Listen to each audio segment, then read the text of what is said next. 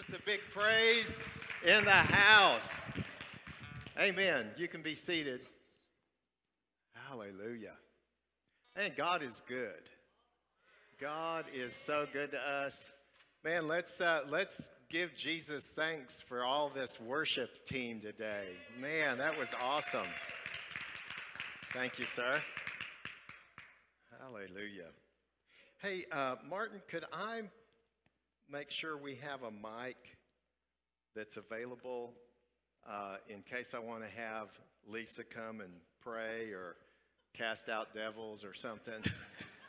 Amen. Praise God. How many of you feel more like you do now than you did when you got here?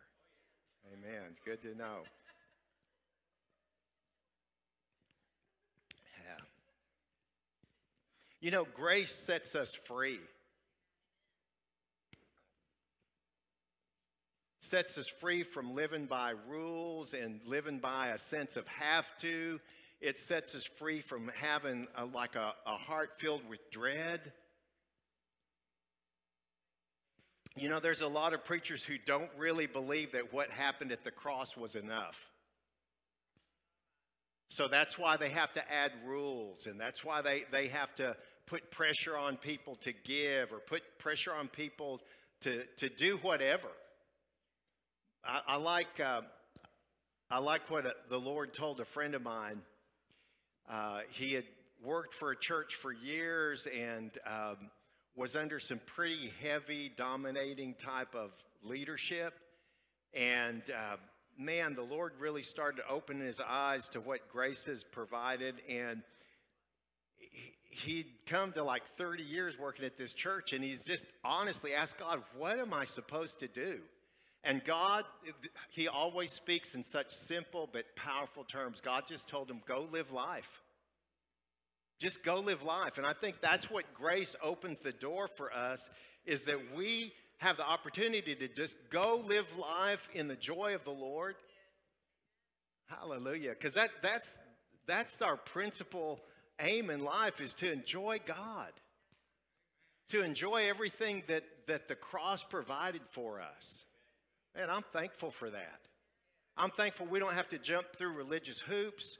We don't have to worry about whether or not we're right with God, whether we're going to make heaven our home, whether we're going to be ready for the rapture. Jesus took care of that at the cross. All I have to do is say, yes, I accept. That's really the bottom line, isn't it? You want to know a couple of my pet peeves? Sure you do. Yeah, we're gonna get to 1 John chapter 4. But one of the pet peeves I have is when ministers kind of make us feel that we should be doing what they're doing because of the call of God that's on their life.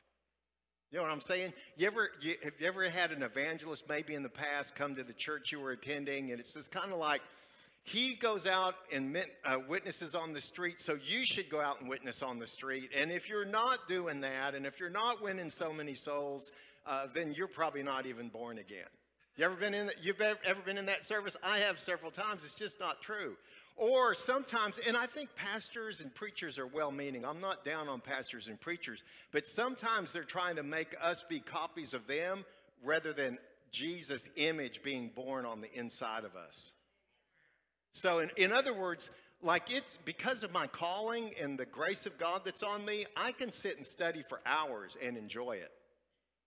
Okay, some of you probably can't sit and read for 10 or 15 minutes without getting antsy. Okay, but it would be wrong for me to say, well, because I study the Word so much time every day that you ought to do the same thing. Because then I'm trying to recreate you in my image, not hook you directly to Jesus so you bear his image. You feel what I'm saying? Okay. Now, here's another pet peeve that's on the other side of the aisle. Okay, this is maybe from the pew to the pulpit rather than from the pulpit to the pew. But I think there's some congregations that want to put everything that's in the work of the ministry on the people who are paid staff or the highest volunteer leaders. In other words, well, let me just give you an example. We worked at a church in Fort Worth for about 25 years, and so this story could probably be repeated. But we were encouraging people to to be a part of the greeter team. And Miss Lisa is like the greeter par excellence. If she doesn't know your name yet, she will. You're just marked. Okay, you're going to be known, and you're going to be connected to other people who will know your name, given enough time. So there was this lady that Lisa approached and said, "Hey, I would love for you to be a part of the greeter team." And her response was, "That's your job." And I don't know what she thought, but Lisa has never been on the staff of any church that I've been a part of. She's never drawn a paycheck. I kind of liked it that way because my family's not church property. Thank you for that, 2 amens. See, a lot of times churches feel like, well, if you get the pastor, you get everything he has, and we're going to just drain them dry. See, that's just as wrong. It's not the pastoral staff's job to invite people. They don't do all the praying. They don't. You know what? We share the load. Amen. I like this. I'm calling today's message Overcomer. Because you bear the image of Christ. You bear the victorious image of Jesus. He always causes us to triumph in Christ. You're an overcomer. And the day you feel the less like an overcomer, that's when you need to believe it the most. Did I say that right? The less you feel that way is when you need to believe it the most, or you're subject to listen to the enemy's lies, and that's never going to take you anyplace good. 1 John 4, chapter 4, the ESV translation, John says, "Little children, you are from God." Can I look this way? Make eye contact. Can I just say that? You might not feel that way, but you are from God. You're on a mission from God. You have an assignment from God. Every day, the psalmist said in Psalm chapter 139 that every day of your life was written in his book. So there's a divine purpose for every day of your life. And the biggest part of that is just enjoy life, enjoy God, enjoy living. Follow the prompting of your heart and the Holy Spirit. You are from God and have overcome them, for he who is in you is greater than he who is in the world. I like the fact that he put that this way, because he that is in you is Jesus Christ. He that is in you is the Holy Spirit, who is God. He that is in you, who Paul said you're one spirit with, knows everything, holds all power, is the Almighty God. Now, I'm probably like you in this. I don't always know what to do with that, but I just accept it as truth. And when I act like it the least is when I need to believe it the most. Greater is he that's in you than he that's in the world. So he becomes our identity. If I look at myself and if I look at my failure and if I look at my track record, I'm going to see less than an overcomer. But we learned a few sessions ago that I am not looking at any person, including myself, after the flesh anymore. I'm looking at myself after the Spirit and after who God says that I am. That means I'm an overcomer. That means I'm victorious. That means I'm prosperous. That means I'm forgiven. That means I'm triumphant. So all of this stuff that's true in my spirit, man, has to find a working out into my mind and into my flesh. I like what Dallas Willard says about discipleship. He said discipleship is the process of becoming who Jesus would be if he were you.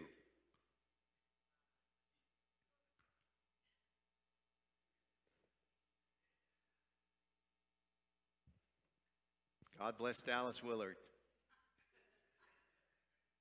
Think about that for a second. All of this stuff that's true in my spirit has to work its way into my mind, will, and emotion so that my mind is renewed. I'm beginning to take on that image. As I behold Jesus, I'm transformed little by little into the image of Christ. And so this process of discipleship shouldn't be becoming a miniature me or a miniature whoever pastor comes this way. It should be connecting you directly to Jesus so you become not a copy, but you become an original of Jesus if he were you. I think that's awesome. I think that's great.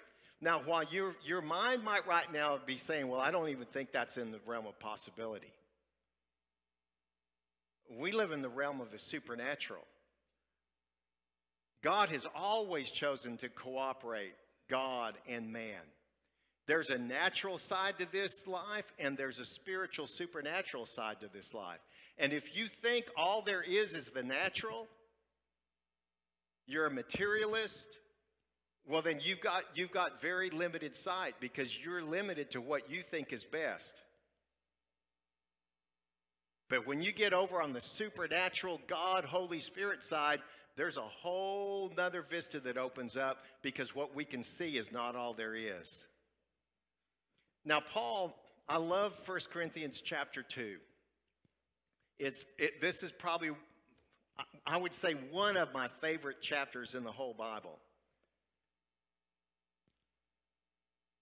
1 Corinthians chapter 2, verse 1, Paul says, "And I, when I came to you, brothers, did not come proclaiming to you the testimony of God with lofty speech or wisdom.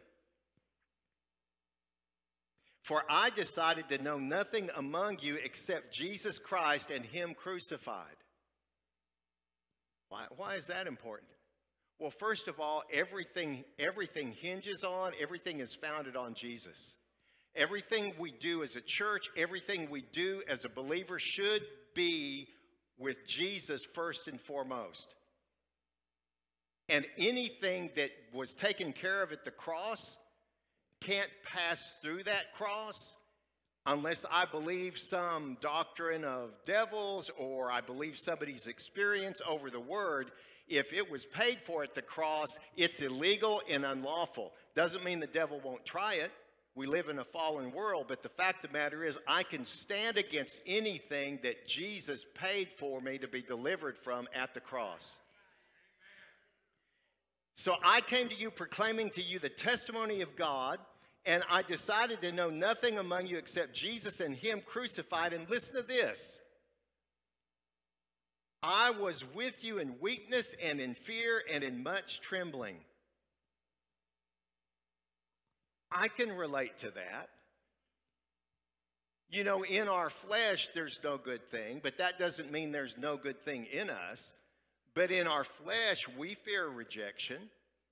In our flesh, we can be in fear and trembling because of what are people going to think of me.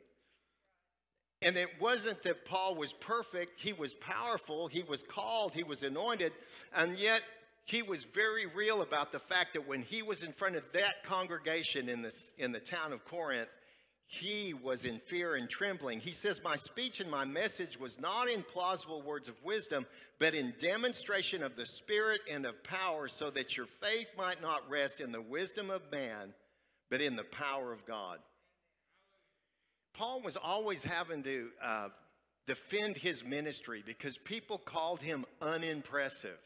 People said, you're not as good a speaker as Apollos, or we're not even sure that you're really an apostle because you didn't see Jesus. You were born in the wrong season, brother. And you know what? He didn't let any of that stop him from doing what God called him to do. And man, when Paul preached, it might not have been the most eloquent speech that you've ever heard, but there was demonstration of the Spirit and power. In other words, the Holy Spirit showed up and stuff happened. Thank God for churches that have not eliminated the supernatural power of God. Thank God for churches that still believe in the power of prayer. Well, praise God. But I do have to wonder this. When you read the New Testament, you read the book of Acts, and you read the epistles, I wonder sometime if the Apostle Paul walked into most churches, if he would scratch his head and say, "What happened?"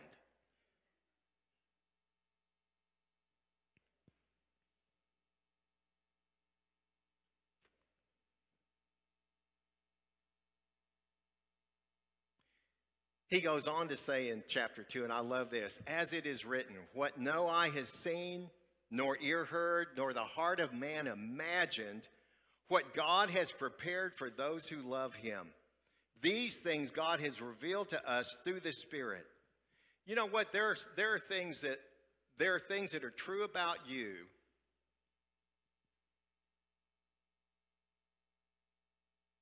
that you'll never know unless the Holy Spirit reveals them to you. I mean, you just think of people, even stories in the Old Testament, how the angel said, "Gideon, thou mighty man of valor."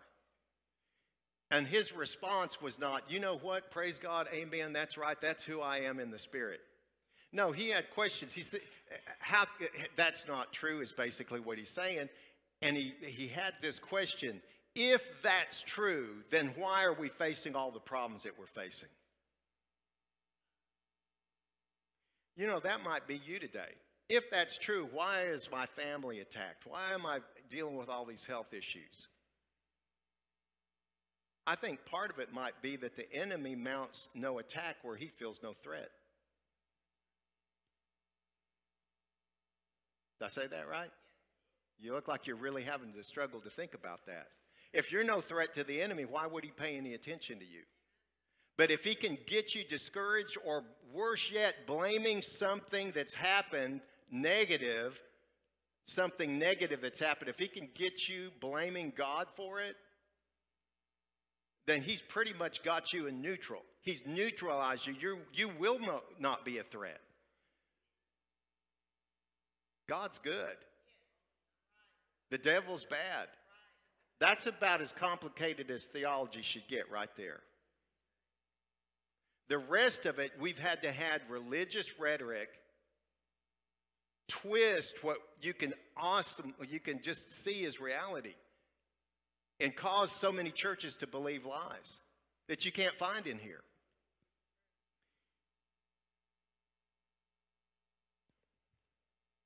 I wish I could just come down there so I could take your pulse.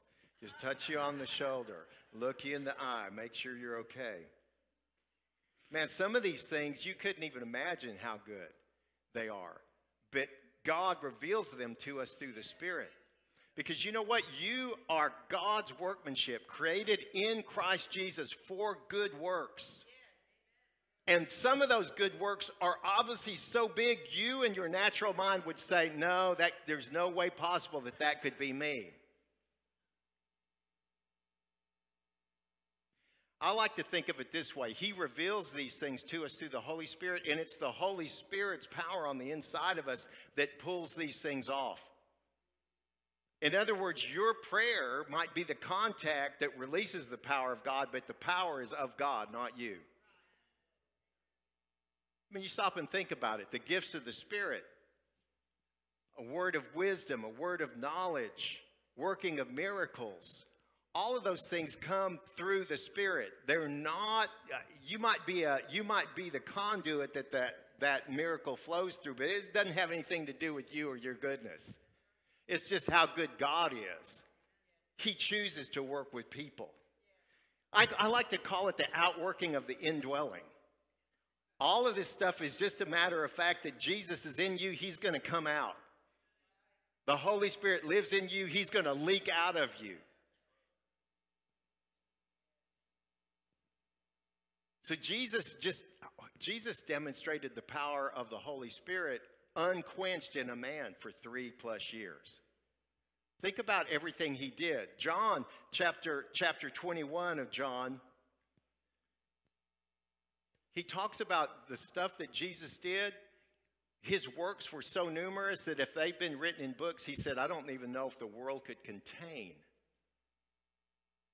the record of the works that Jesus did while he was here. I mean, we have the gospel, these 4 books. I mean, John only records like 7 miracles. So the others, just think about it. They're just take up about that much room in your New Testament. But John said, basically, he saw so many miracles and so much miraculous stuff that it must have happened everywhere Jesus went. It must have happened all along the way. The prayers that were answered, the people that were healed, the miracles that took place.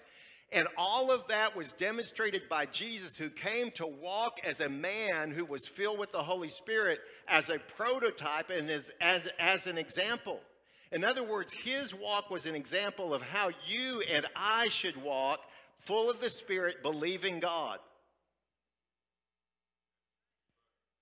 Thank you for those that's right. We're getting some traction here. We're gaining some ground. Why is that? That's true, and that's who you are in the Spirit. You know, Jesus didn't do anything miraculous until the Holy Spirit came on him. When he went to be baptized, and he was not just baptized with water, but the Holy Spirit descended on him and remained. After that took place, he cast out devils, he healed the sick, he raised the dead, he spoke to storms and stopped them, he healed the sick, turned water into wine. But it was after the Holy Spirit came on him. Well, the Holy Spirit's on you, and he's looking to get out. It's the outworking of the indwelling. Jesus said, I will ask the Father, and he will give you another helper to be with you forever. That helper is the Holy Spirit. I'll give you another helper. Another, the Greek word here is another, just like the other one. In other words, I'm going to give you a helper, the Holy Spirit, and he's just like me.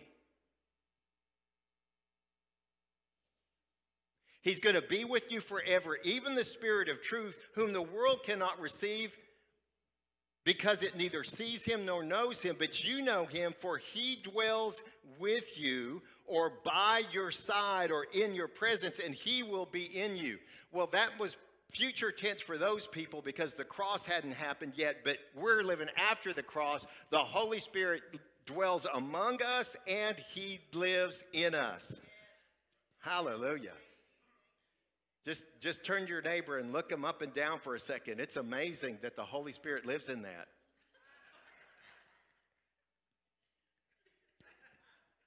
He said the Holy Spirit will be in you. He said, I will not leave you as orphans. Is it up there? Yeah. I will not leave you as orphans. Who does it say I will come to you? He said, I will come to you. He says, I'm going to ask the Father. He's going to send you another comforter, somebody just like me. I'm not going to leave you orphans. I will come to you. So guess who's living on the inside of you? You got the same Spirit Jesus had. Man, I'm telling you, you're wall-to-wall Jesus on the inside of you. Hallelujah.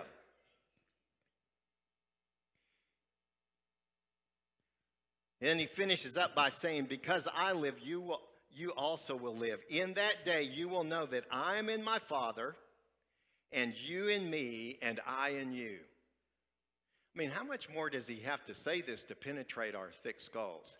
I mean, it's Jesus living on the inside of you. And the more you become mindful of the fact that it's him living on the inside of you, then when you get those strange promptings to do something supernatural, to pray something, to say something that's outside of your scope of possibility for you and your own flesh to bring it to pass, it won't be such a struggle. And you know what? You will seem a little strange to your neighbors, because when you go around speaking to mountains, they don't do that. Or at least they don't do it the way they see you do it. I mean, they cuss their cars, they cuss traffic lights. So maybe they wouldn't think it, but the fact of the matter is you're speaking something that's God's will in the name of Jesus. Hey, his word coming out of your mouth is the same power is released as the word was coming out of his mouth. Man. So what if we worked on just being a little more aware of the indwelling of the Holy Spirit? See, he's our advantage. I mean, it's not even fair. We're hooked up to the one that knows everything. And I'm not just talking about everything related to church. I'm talking about everything that relates to life.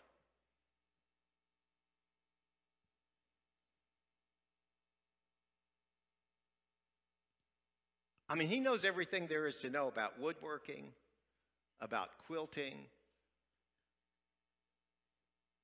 I'm not a big quilting fan, I admit. I only watch it when it gets to the finals. But the fact of the matter is he knows everything about everything. He knows everything about daycare. He knows everything about nursing. He knows everything about business. He knows, and he will make you a genius if you listen to him. At least look like one. But he's our advantage. Should not his presence in us make a difference? It should. And it does. I mean, there was basically war over this thought that there is something called the priesthood of every believer.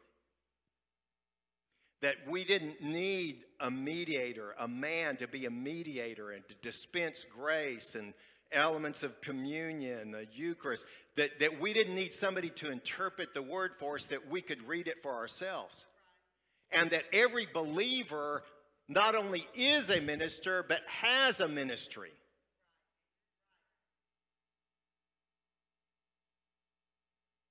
I'm talking about you. There's stuff that God put in your heart that only you're going to be able to pull off.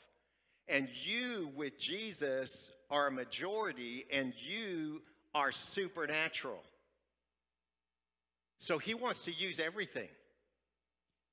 He wants to use everything you know how to do to promote Jesus in your area of influence.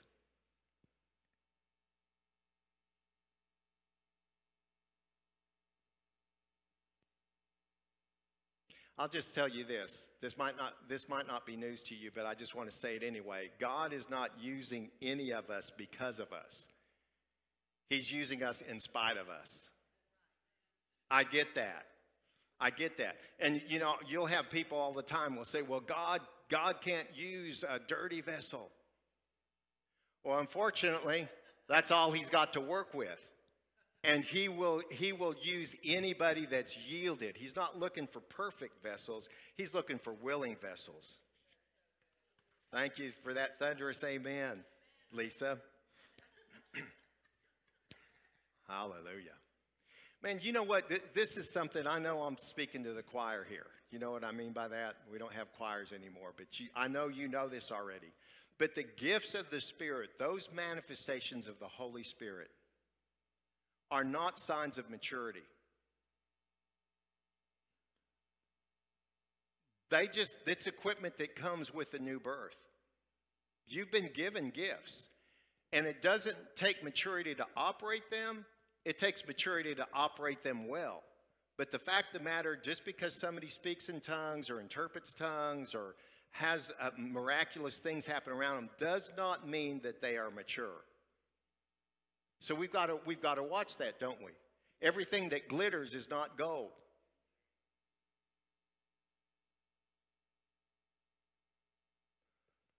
Hallelujah. I'm sorry, I'm tempted to do a lot of pastoring today. See, God's only real limitation is our lack of cooperation. And that's because he's chosen to work with man. Jesus was fully God, fully man. That's a pattern that he takes. When you yield to the lordship of Jesus and you say yes to him, it should be that pattern taking place, that God lives in you, but yet you're still a person. That means it takes our cooperation. We have to say yes, and cooperation is simple obedience. If he gives me a prompting, a nudge, an idea, and I simply flow with that nudge, then that's supernatural. That's cooperating with the Holy Spirit. I like what our friend Charlie Kraft used to say. He said, you know what? Just obey God. Do what he says to do. Go where he says to go. Say what he says to say, and leave the results up to him. Just simple obedience. If God tells you to give me $20, then give me $20. If you want to go above and beyond, make it 100. And because watch this, and you know I'm just making fun. Don't give me $100. But the point is this: what if you missed it and that wasn't God? I mean, that's pretty low. What's the word? It's low risk. And there's so much of stuff that is low risk. If God speaks to you to pray for someone in the body, then go pray for them. Or at the very least, if he doesn't prompt you to go pray for them, then take time right then to pray for them. I mean, it's just like that nudge, the more easy you flow with him, it's like the nudge and the action just become one motion. It's like God's word coming to you through an impression or whatever, however he speaks to you. Okay, I think he probably shows up personally with Miss Lisa because she prays every morning. We have prayer chairs, so we go pray, we read the Bible. We've been praying for y'all. Apparently, some of y'all really need it too. And judging from what I've been looking at the last month, y'all are just such a blessing. We love y'all. Yeah, me too. Matthew chapter 10, verse 8, Jesus tells the disciples, and we're disciples, we're disciplined ones, we're learning this walk, we're apprentices. He says, heal the sick, cleanse the lepers, raise the dead, cast out devils. Freely you have received, freely give. Now, I know you don't need any kind of a language lesson, so I won't go into this. I don't know much of it. But all of the verbs in here, heal, raise, cleanse, are in the present imperative. In other words, that's like a now command. So Jesus, this is what the Discovery Bible says about this Greek tense. It means do it now. Make this happen. Don't just try.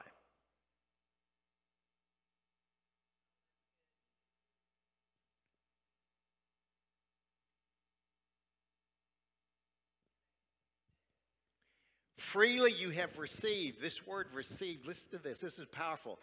That which you've actively, not passively, actively accepted, it's the taking of something that's available. I mean, this is powerful stuff.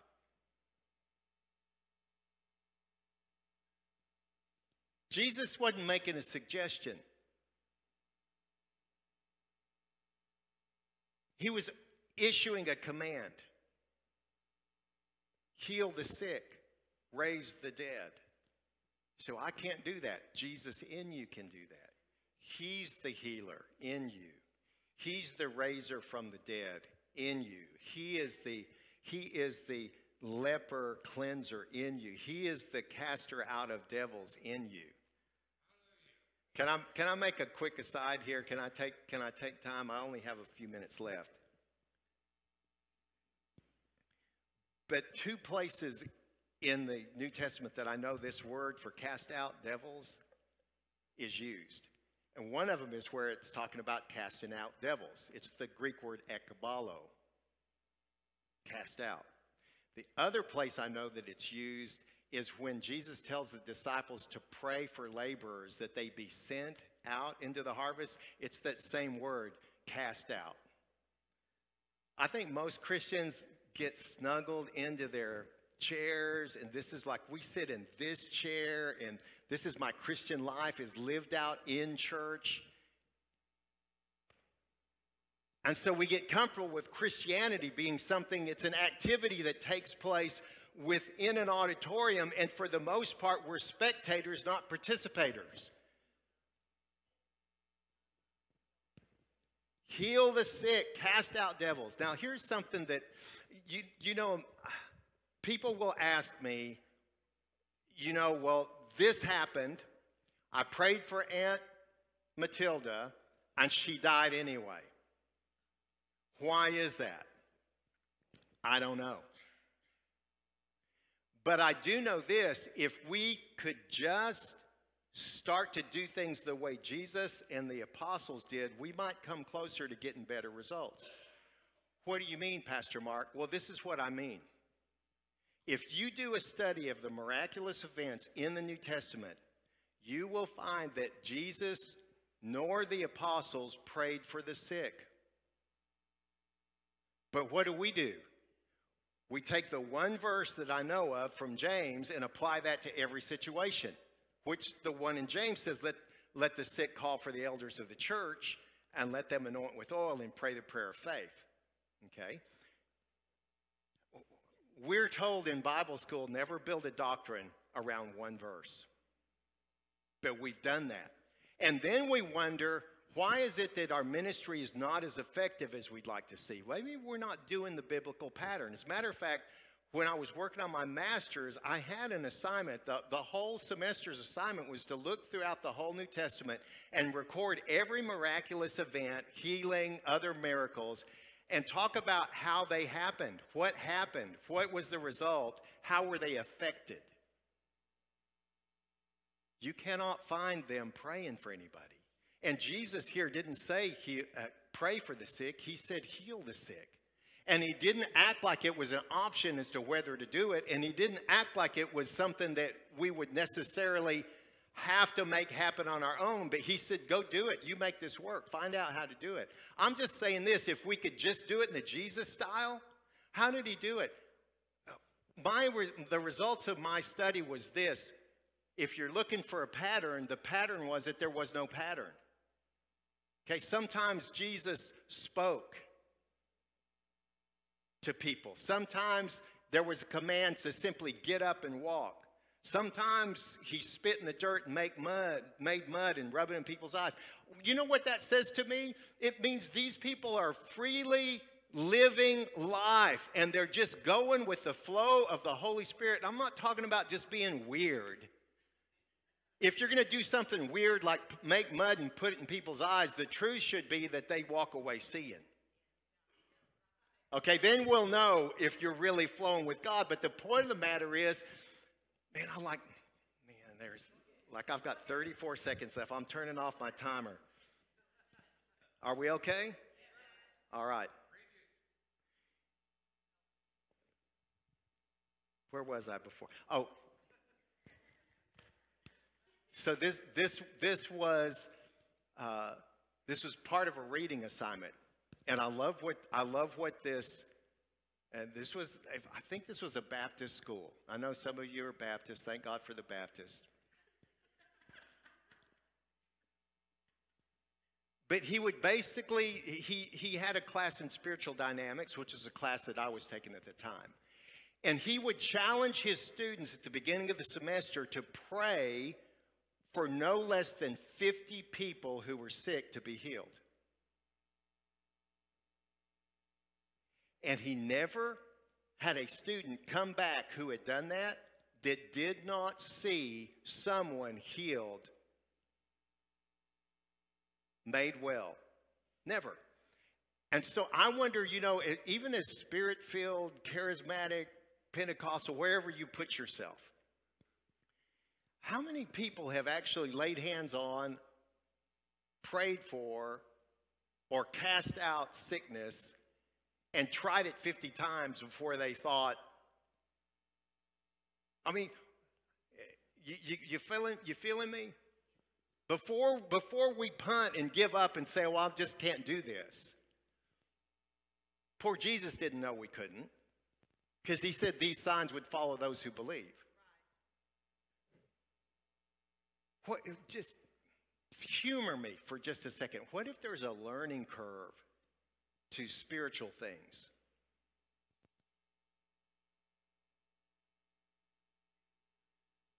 What if the problem's not God? What if the problem is I don't yet know how to fully release the power of God?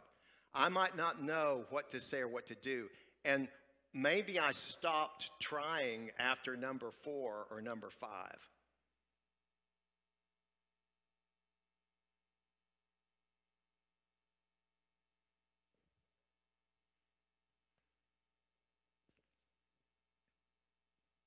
What other areas of life are mastered without practice? If we get serious about this, we'd be looking for people that coughed.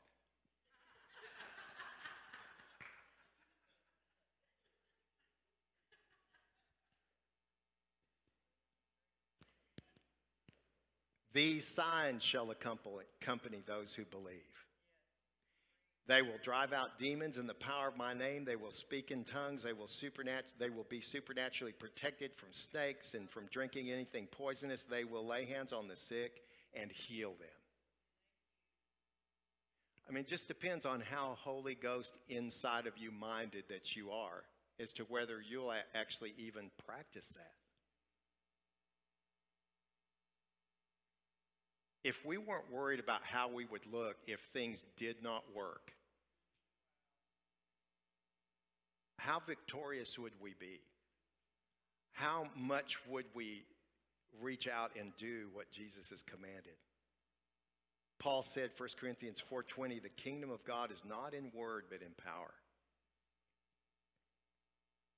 So here are 4 incorrect beliefs. I'm not going to preach them. I'm just going to give them to you. These are 4 incorrect beliefs or assumptions a lot of people, not you, of course, but the people who are watching probably.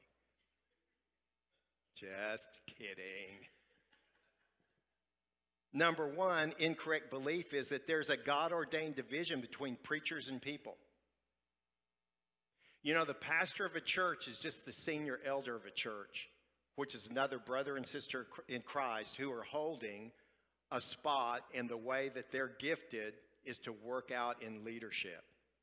Deacons serve, elders lead, but we're still all believers. Incorrect belief number 2, the church is called to operate primarily inside a building. That's not true. We are the church when we go out there. And that whole commission in Matthew, go into all the world and preach the gospel, a better way to have translated that would be as you go, preach the gospel. Well, how does that different? Well, as you go to the grocery store, as needs present themselves, be open to the nudge of the Holy Spirit to pray, to cast out devils, to heal the sick, as you go. Number 3, here's an incorrect belief, but this is prevalent, I think, especially in charismatic congregations, that Christians today are just a different quality of believer than those in 1906 during the Azusa Street revival, or the Welsh revival, or you name whatever revival, current or past. Christians are just a different breed of people. No, we're not. Same Holy Ghost that raised Jesus from the dead 2,000 years ago, same Holy Ghost lives in you. Same Holy Ghost. We've got the same Bible. We've got the same Holy Ghost. We've got the same commission. Same power that raised Jesus from the dead. Number 4, incorrect belief is just this. The primary role of Christians is just to make money and support the vision of those in the ministry. Every one of us are in the ministry. Every one of us has a ministry. That's just our life. And you know what it is? It's just the overflow. Your ministry, my ministry, is just the overflow of the love that we've received from God. It's not judgment. It's not criticism. It's not telling people they're going to hell. That's not good news. Do you realize that, right? The gospel is not, hey, you're going to hell. The gospel is you don't have to go to hell. Jesus paid the price, and he's not holding your sin against you. Come on over here. Let's party. Man, I preached a whole message one time on the prodigal son. The father said they're going to have a good time. He said, we're going to have a good time. And then they began to have a good time. That's like ellipses in there, but that's the whole story. There's a party going on, and it's our life. That should be our life, filled with joy, filled with freedom. And as we go, where there's so much love spilling out from the inside of us, so much joy that it's infectious, and it's just like you don't have to hunt people down to get delivered from demonic activity or from addiction. They're looking at you because it's like their mind is just melting because in the current situation or knowing what you're facing, and yet there's joy. Okay, can I have time for one quick application? I'm not going to do 2, not going to be 3. How do I apply this? Okay, remember I told you about 4 sessions ago, I like to do the what, so what, now what. Here's the now what. How do I apply this? Simply this: don't miss your moment. Don't miss your moment. What's your moment? The moment is somebody says, man, my back is killing me. That's a moment. You can demonstrate the power of God to heal right then. Man, I don't know what I'm going to do about my grandkids. There's a moment. It's the opportunity. They've opened up a door for you to show what God can do. What if it doesn't work? What if it does work? Now, did I ever tell you guys about the story? I had chronic back pain. And at one particular time, I was 8 months in pain. If I would sit down or stand up, it felt like what I thought it would feel like if somebody shoved an ice pick like into my spine. That's how much pain I was in. And I prayed. I believed God never got any better. So I had a nudge to go to visit a friend of mine that I used to minister with. His name was Billy Smith. He's in the presence of God right now. But he had a healing ministry. And wild stuff would happen in his ministry. He prayed for a lady, this was in Canada, because she wanted to lose weight. He laid hands on her. He said you could see her dress. She was wearing one of those big muumuu dresses, you know what I'm talking about? You could see the dress like compressed against her. She had an instantaneous weight loss of about 40 or 50 pounds. I don't remember what exactly it was. That's a miracle. That's not a healing, that's a miracle. I'll tell you another miracle that happened in Billy's life. This happened in our youth ministry. There was a kid, just an average sized kid, who said that he wanted to be, he wanted to be 6'4" or something. So Billy's like, he's going to demonstrate the power of God. He lays hands on him, speaks to him, commands him to start to grow. You know what grew? His feet grew right there. He had Converse high tops on that he had to take off because they were too tight. And he walked out of there with his feet hanging off the back of that shoe. You know, he had to hang his foot off the back, hanging off the back of that shoe. I thought, God, you are so smart. You didn't grow him this way without growing the appropriate foundation this way. What was that? That was a miracle. So I thought, you know what? I've tried to stand on my own faith. Nothing's happened. I'm going to get agreement. So I went to Billy's house, and we chit-chatted a while. I remember he was in his chair. I was in this chair. And he must have sensed, or the Lord told him, or he just saw my face grimacing, that he's like, Mark, what's going on? Why are you here? And I'm like, Billy, it's my back. I've been believing God, yada, yada, yada. And so he just, like he speaks to my back. Doesn't pray for it. He speaks to my back. And instantly, nothing happened. See, we all like the suddenly, right? We all like that. I mean, but I had made up my mind, no matter what happens, I believe you from the moment whatever he does is done, that I've received my healing, and that's it. That's just it. I'm drawing a line. Thank you. And you know what? 3 days later, for the first time in 8 months, I rolled out of bed, and I was like halfway to the kitchen before I realized I was pain-free. So I'm not responsible for results. I'm just responsible for not missing my moment and just flowing. Be easy to flow with what the Holy Spirit says to do. I'm almost there. This is just me. I'm not saying you have to believe it. I'm not saying it's 100% right. But I think we ought to live like this anyway, even if it weren't true. And that's simply this: the greatest power is available at the initial prompting. We ought to at least act like that's true, because you know what? Have you ever waited and the opportunity just faded? That's happened to you. It's happened to me. It's just like, but when that opportunity, if we would just go with the flow,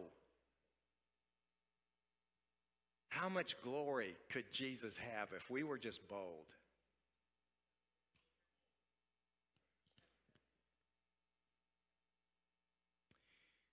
Our former pastor, Dwayne Sheriff, said this, and it's wisdom, and it speaks a mouthful. He says, I will never let what I don't know keep me from having confidence in what I do know. That's so good. Now, let's just assume. You got anything, honey? Okay, I'm going to ask you to close out in prayer today. I just feel like that's it, so I'll need to get a mic. But here's the deal, and I'm closing with this, and then Sister Lisa's going to come, and she'll do whatever the Lord tells her to do. Jesus sent out 70 and told them, heal the sick, raise the dead, cast out devils. And they come back rejoicing that the enemy, the demons, were subject to them in Jesus' name. And he says, look, I saw Satan fall from heaven. That ain't no big deal. He said, rather than that, you rejoice that your names are written in the book. In other words, you rejoice that you're saved. So here's the balance point for this. Let's just say you start moving mountains and dead people are rising, your shadow's healing people. We're not supposed to get focused on that. We're supposed to be focused on a relationship with God. And the big deal, the major testimony is if you've received Jesus, you're on your way to heaven. Come on up here, hon. Let's welcome Lisa wherever.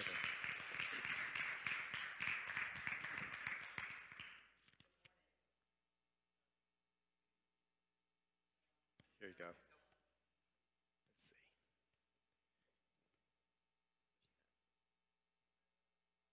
It's a mute button. Try that. Good morning. You know, that message is really speaking to me. I'm so thankful for the infilling of the Holy Spirit. When I received the baptism of the Holy Spirit, that's what changed my life. I mean, I had committed my life to Christ, and I knew I was saved, but I didn't have that power to walk in the presence of the Lord and in the power of the Holy Spirit, the confidence that comes with that.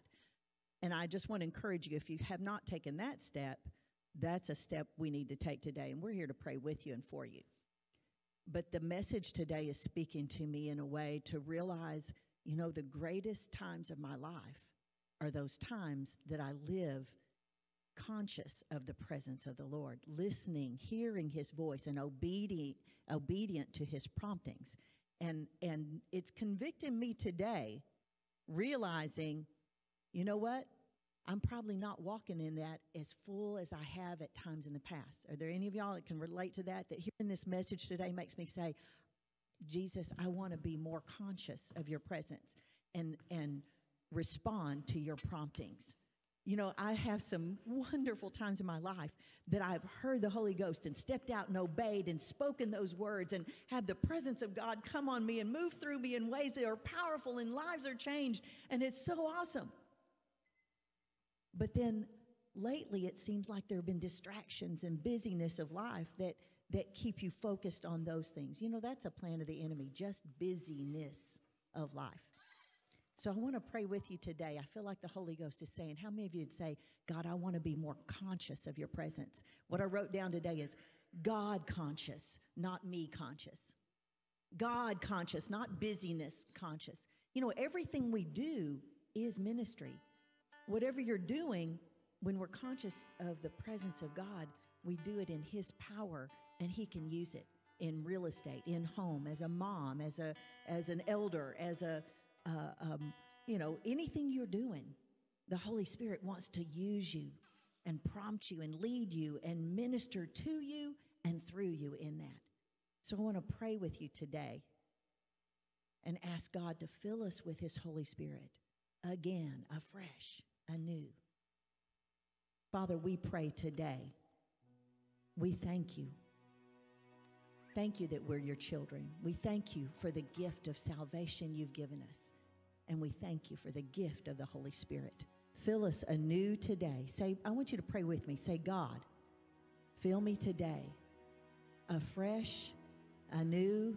Fill me up to overflowing, that I follow you, that I hear your voice, that I speak forth everything you'd have me say, that I do everything that you'd have me do, that I'm sensitive to you today and every day.